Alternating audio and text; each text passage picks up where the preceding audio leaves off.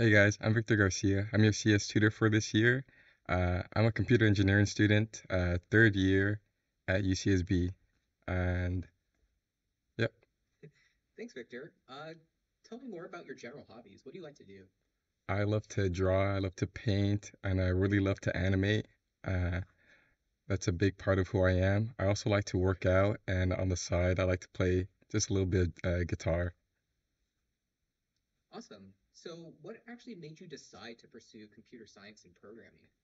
Well, I really wanted like a career that is flexible.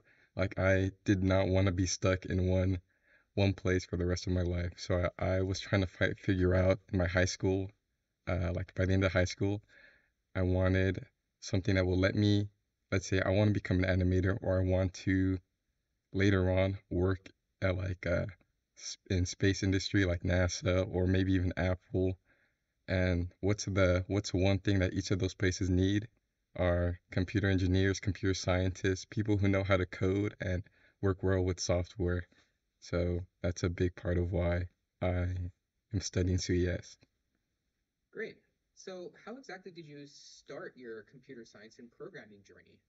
I actually started a lot exactly where you guys are right now. My high school, in my third year, they did the first ever CSAP class, and I was there, one of the few people there, and not a lot of the teachers there knew CS, so I struggled pretty much by myself looking at videos online, and so that's my start. And from there, I build projects using Arduinos. I made a little robot that goes on the piano and presses the notes. And I made like little games in Unity with CS. So it was a lot of fun. And I thought, wow, this is perfect for my dream job where I could go wherever I want and do whatever I want. So that's why I chose computer engineering at UCSB. Thanks. So, what were your biggest challenges, both in the past and actually currently?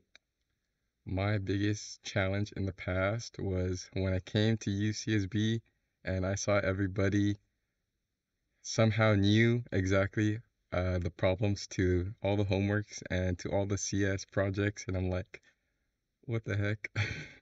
I do not know any of this. So I felt very much like, am I like not able to do this?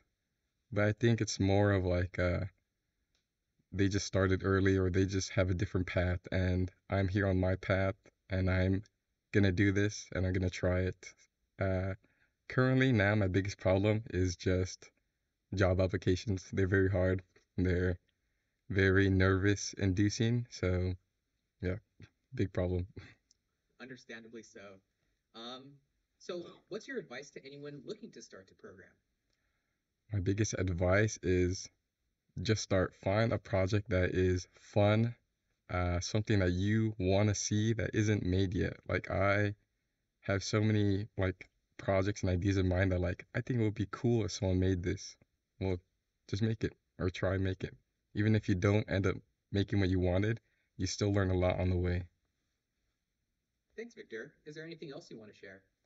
I am extremely happy to be helping you guys because along the journey I will be learning as well. So I'll be also learning along with you guys. See All right, you next video. thank you.